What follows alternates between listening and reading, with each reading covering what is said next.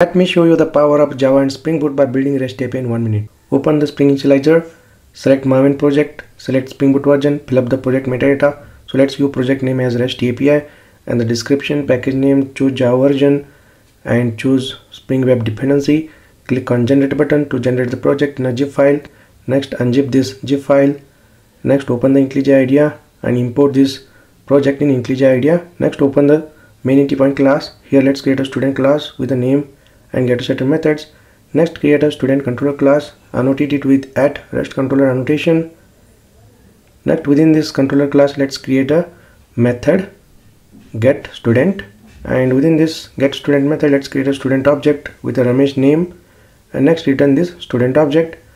Next annotate this with @getMapping annotation and /student URL. Next run the Spring Boot project, go to the browser, just enter the URL /student, and here is a JSON in a response.